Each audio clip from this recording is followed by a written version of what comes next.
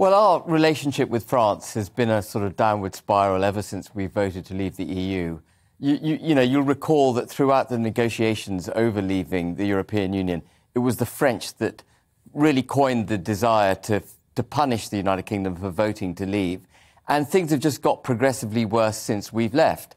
The first manifestation of the deterioration of our relationship was in fishing, and we see that that's continuing, even though the French fishermen have got 40% of the 1,700 licences issued to fish in our territorial waters.